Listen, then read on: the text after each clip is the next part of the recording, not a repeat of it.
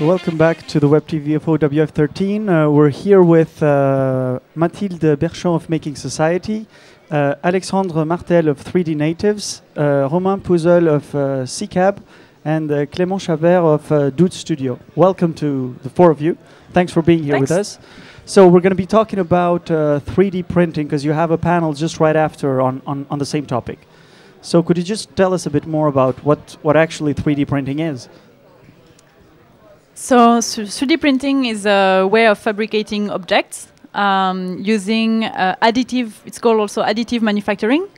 The idea behind 3D printing is to fabricate an object layer by layer by adding material layer by layer. So it can be with plastic, like the printers that, for example, Dom, Clément developed, or Romain distributes the MakerBot. That's printers that use plastic, melted plastic, to deposit the material layer by layer. So the object just appears in the machine, and you can make all kind of products with it. There are many other techniques, but they are more used in the industrial world. And what about the origins of 3D printing? How did it all come? Romain, maybe, yeah? Yeah. The first 3D printer has been invented in 1984. So it's quite a old technology, but the current buzz of the 3D printing has started in 2007. So it's recent. It's born with the rep-wrap phenomenon. It's a machine which can be built by itself. It's a 3D printer which can print its own parts. So since 2007, the situation has evolved, and we have now machines that can be used by everyone, basically, to imagine and build whatever they want. Okay, and I mean, what can we exactly do with 3D printing? I guess it's actually you can do almost everything. From your iPhone case to jewelries. Architects are really interested to model their own prototype of their houses. Companies such as, I don't know, BMW, they can create their own prototype for the cars. The same for Boeing, for example. You can make almost everything. Is there a clear benefit actually to using 3D printing as opposed to what we had before?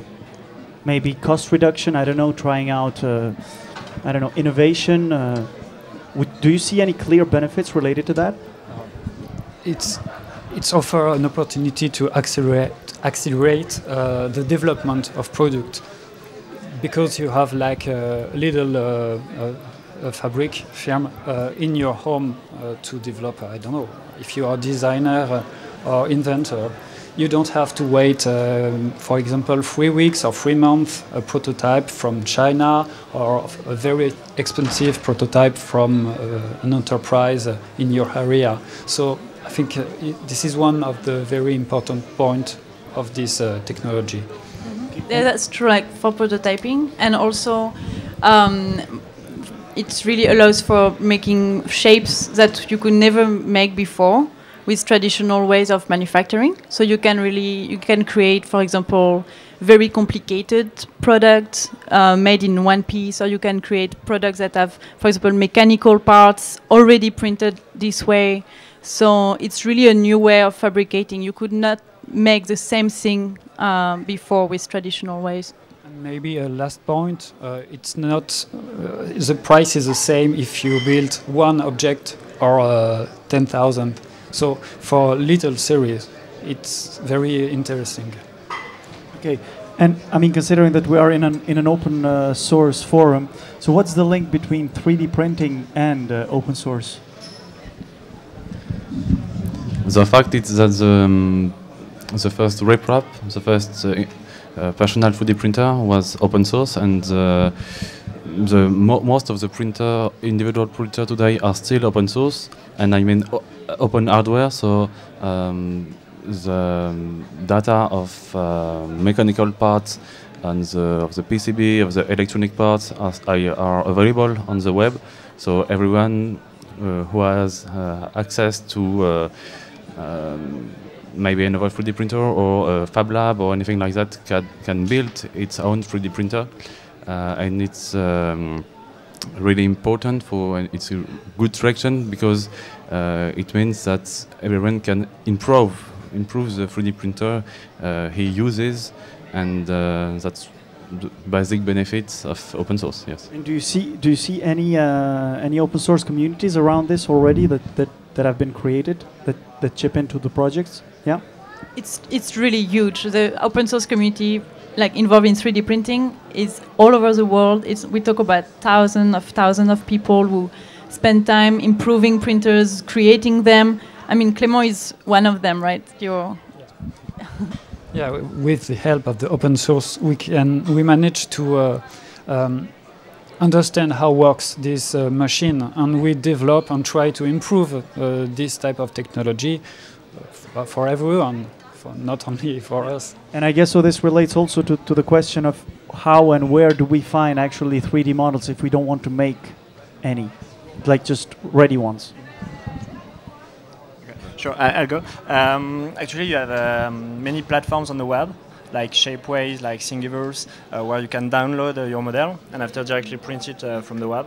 And either you can, as well, you can scan it, 3D scanner, and or you can just ask a designer to make it for you. But yeah, the main thing is online platform. These platforms are, I mean, they work well, right? I would guess that 3D printing now is gaining traction, so there are users pretty much everywhere. Yeah, and actually you have a platform, new platform almost every week, every month, specialized in, I don't know, jewelries or new stuff, and yeah. Okay, so let's just to wrap things up, maybe we could talk about, because since 3D printing is revolutionizing the way we do things, is introducing a new segment that we couldn't simply do before, as you said earlier. So what's from your point, what's the impact on the society actually? The impact will be absolutely huge and global. It's like open source software has been and continue to be. If I take the Firefox example, it's basically the most open source browser used over the web. Same thing for GNU Linux.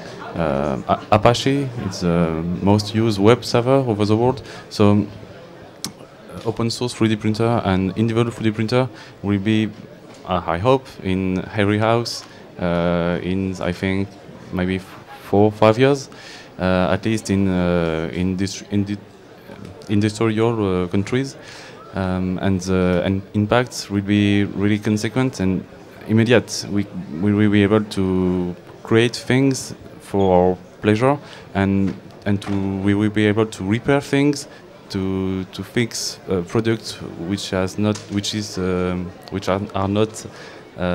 continued. So it's yeah, it will be, I think, a bit amazing. Okay. Anyone else would care to chip in? Yeah, maybe to wrap things up, 3D printers might have a big impact. They are already having a huge impact on industries that need personal products, such as jewelry or dentistry or military. The military, actually. That's true.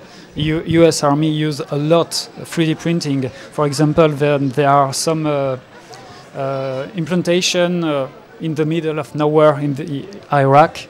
They have 3D printer to print certain parts they can't get around. So the impact is already here. And I think there is a link with developing countries. I was this summer with my friend. We were working together on this project.